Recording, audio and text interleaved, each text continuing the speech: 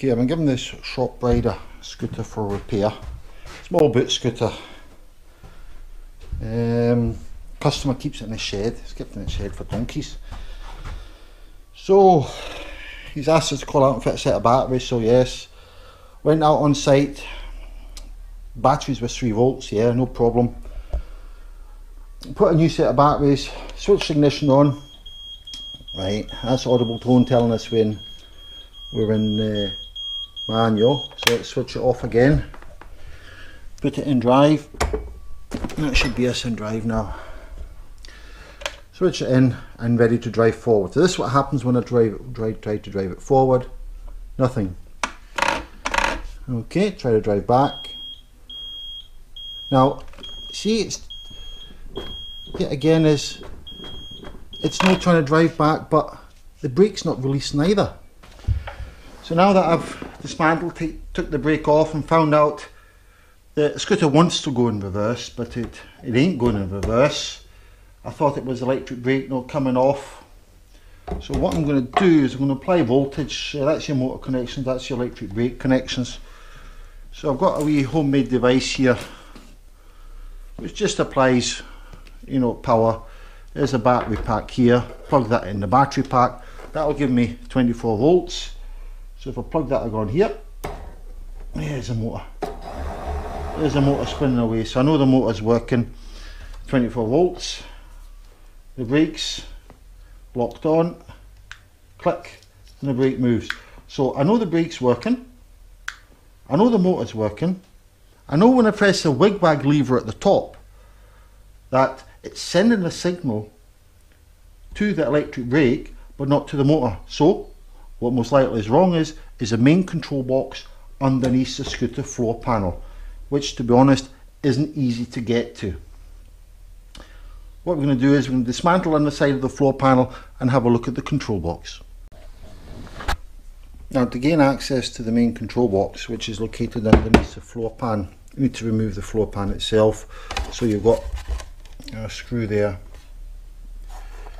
a screw here, and then what you need to do is uplift. Let's see, a screw there, screw here. So that's 4 screws there. So I removed all the shrouds by the side ones. You'll see to undo the 4 screws to hold the floor pan on. Some of them have extra floor pans, the bigger scooters, underneath the foot. Some of them have extra floor pans underneath here, 4 screws underneath the floor pan. That's what lets us gain access just about and no more. Let's put that up.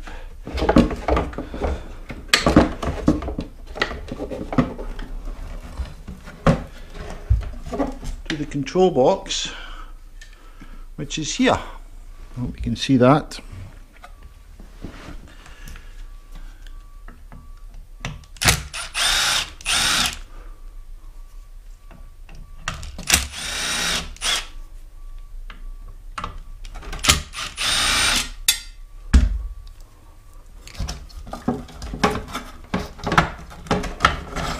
And there's your control box here.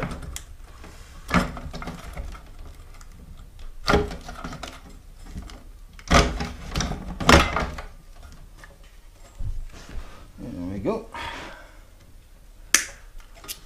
So, faulty. Now, so what we're going to do, we're going to try another control box.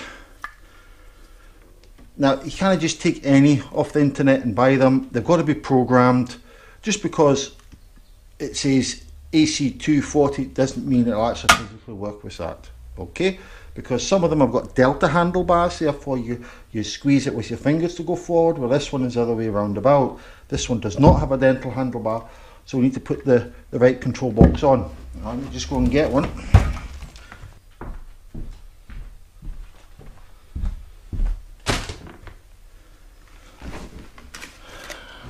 Right here I've got another control box I know which is working. I'll just try it in here.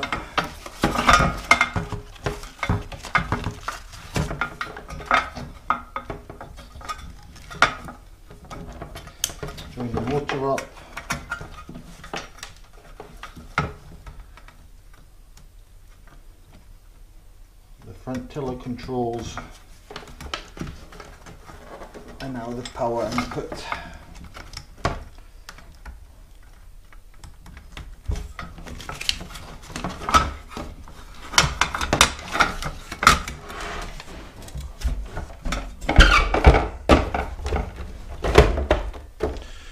Right, battery on, let's switch it off, put it in drive. So now that I put everything together, put it in drive, replace the control box, switch it on, and it's working. So sadly to say, expensive one, control box either needs to be repaired. We can get them repaired, that's no problem, you can send them to us, or the customer decides to buy a new one where he gets a year's warranty with us. So hopefully that was informative to you. If you'd like to like and subscribe, that would be great. And any questions you may have, feel free to leave a comment below. Thanks for watching.